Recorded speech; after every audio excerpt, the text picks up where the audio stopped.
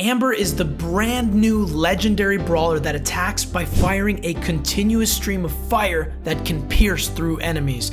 She has a long range with a reliably high damage output, and today we're going to be looking at 10 tips and tricks to help make you a better Amber player. Baby's dead.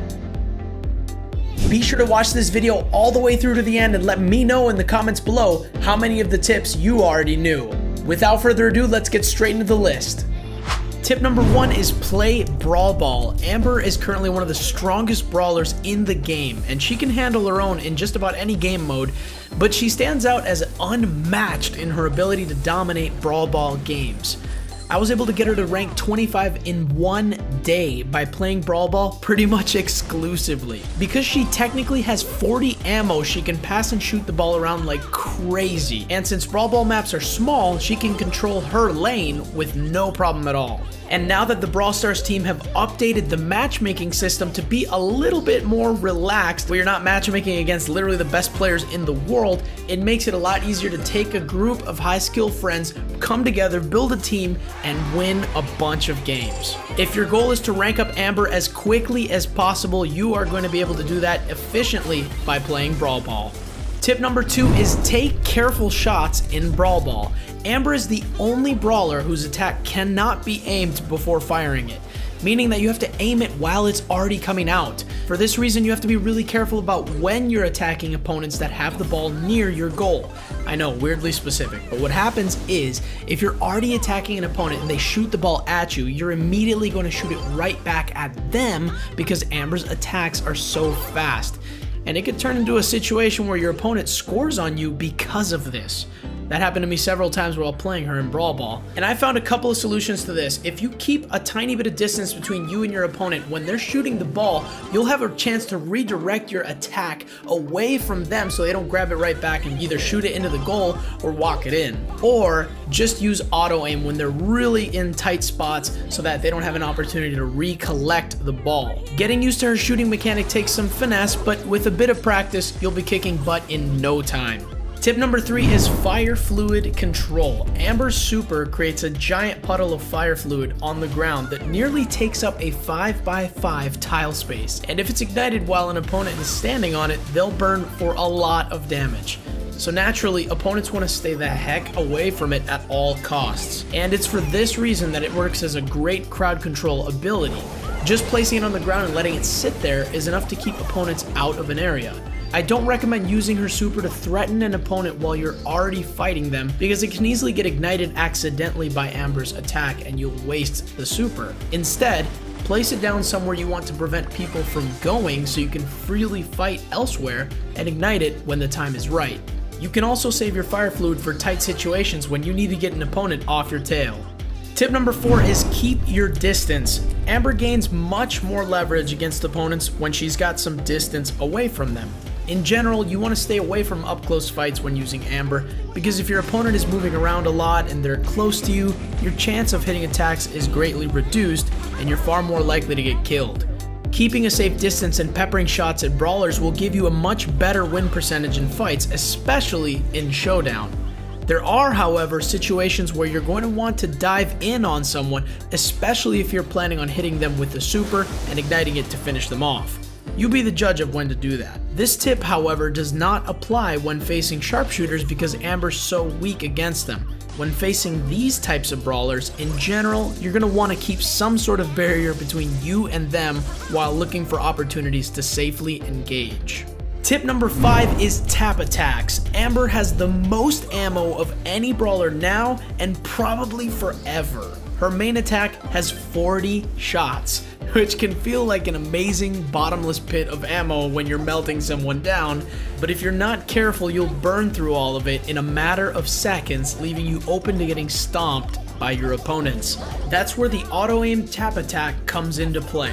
You'll have to gauge when to use this appropriately, but in general, you want to use this type of attack to conserve ammo and pressure your opponents away from you. There are even certain situations where you can completely finish someone off by just tapping out shots, for instance against glass cannons like throwers. This strat also works really well when brawlers are right in your face. Quickly tapping the auto aim attack will hit them more often than simply holding it down. Tip number 6 is gadget and super. There's an incredible amount of synergy between Amber's super, her gadget, and her star power.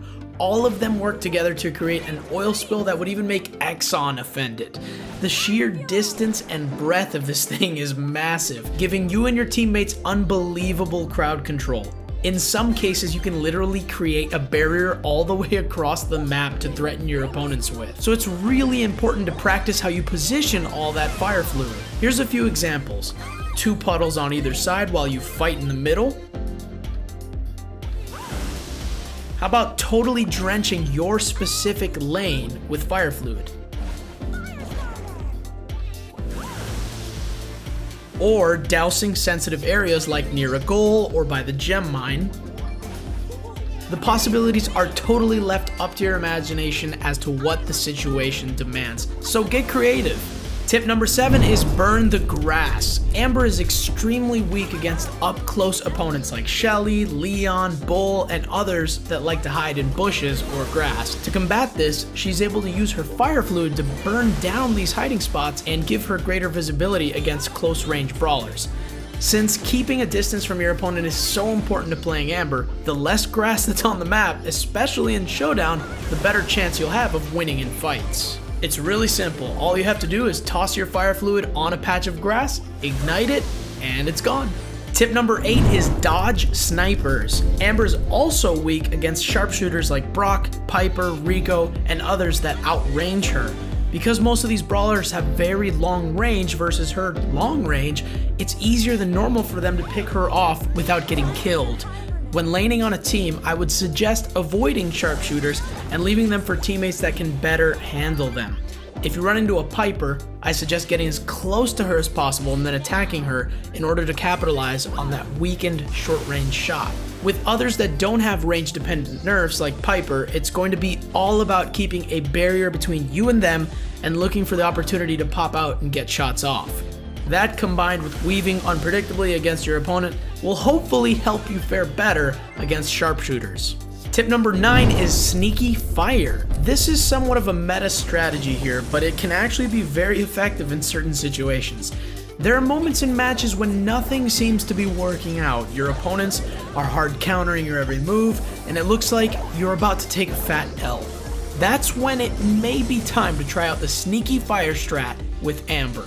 Basically, you're going to try to play her similar to a tank in key moments of a match. Instead of being out in the open, making yourself vulnerable, and showing your position, you're going to want to hide in certain high traffic areas on a map with your super ready to go.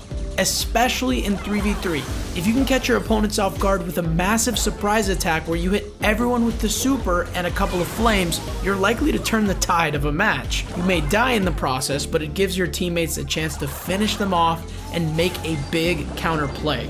This works best if you have your teammates on voice chat, but of course use this at your own discretion. And finally, tip number 10 is team synergies. Amber synergizes well with brawlers that can make up for her weaknesses. She does a great job at damage output and can honestly carry a team by herself, but it's nice to pair her up with close range brawlers just in case an opponent tries to get in her face. Brawlers like Primo, Shelly, or Jackie are excellent options for duo showdown. Also, any healer works decently. Even passive healers like Jean or Tara make for solid teammates.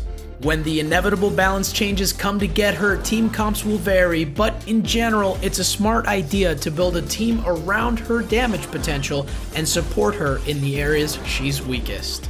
Well, there you have it. What did you think of the tips? Do you have some that didn't make it? Let us know in the comments below. As always, I want to thank you so much for watching. If you liked what you saw, please be sure to leave us a like and hit subscribe for more weekly Supercell content, and we'll see you next week on Bailey's Dad. Bye-bye.